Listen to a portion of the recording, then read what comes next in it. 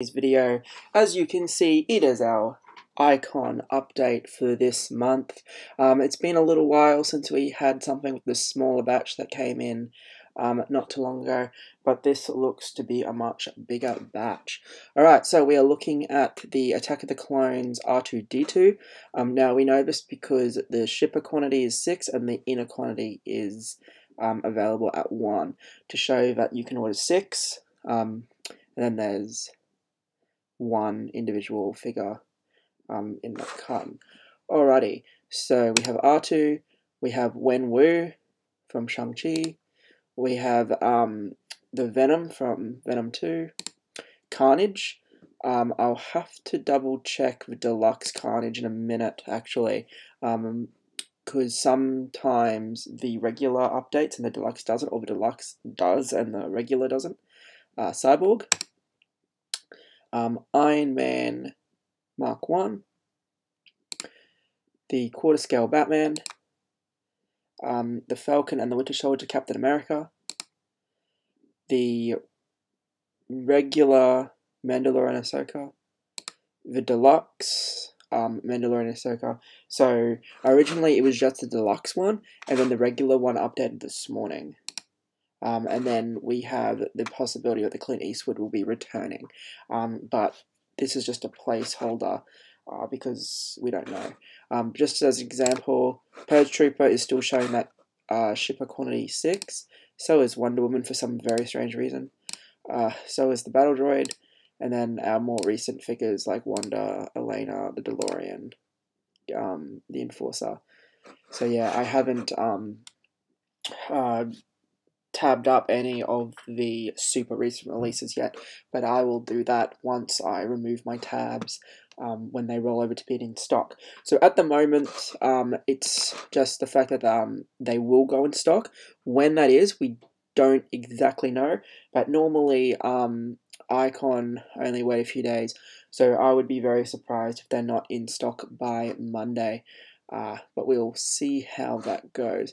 I will just duplicate the R2 and we will do a quick search on that Carnage.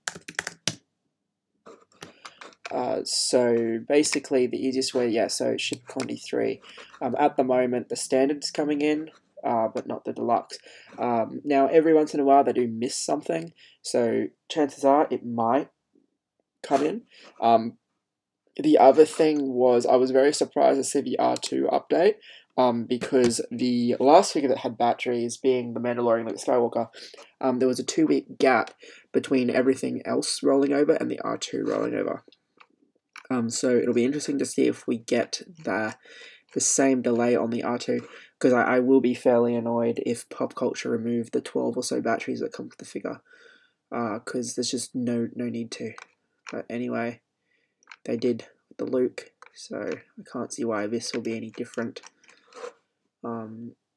So yeah, just a waiting game at the moment. Popcultcha itself, I'll just show you, hasn't updated anything. I checked about 2 minutes ago. But yeah, we'll probably see these figures in the Just Arrived section the next, let's say, week max maybe. But again, it depends on how they're sorting, how they're sending out invoicing and stuff like that. The other thing is normally I request my invoices in advance. Now, I got told last time that they're not going to be doing that anymore, and that you're just going to have to wait for the invoices to arrive. Because we're looking at such a big batch, I am all for waiting this time around. I personally have the deluxe Ahsoka, the R2, Carnage. I really wasn't expecting Carnage this month, so that really adds up. And then Cyborg, because if you order Cyborg and use the $50 off, it essentially comes to 20% off. And I thought, yeah, why not? To get him for $3.99, I think it was. But yes, we will see how it goes. Hopefully you appreciate the information, guys, and I will create another video once everything goes in stock. I will also put any extra screenshots underneath this video once I've posted it to the group. If anything else updates. So if you do check these videos out and you actually aren't a part of our group, I would definitely look at joining. Just follow the link that's in the description, because basically, from what I've noticed, we're one of the only groups that care about Australian retail at the moment. Yeah, one of the large groups that's recently collapsed did not care about Australian retail, and a lot of the other groups I've seen that originally had quite a lot of posts and stuff just don't anymore. So if you want Australian retail updates and things like that, do keep an eye out for that. Anyway, guys, thanks for watching. I'll keep you updated soon.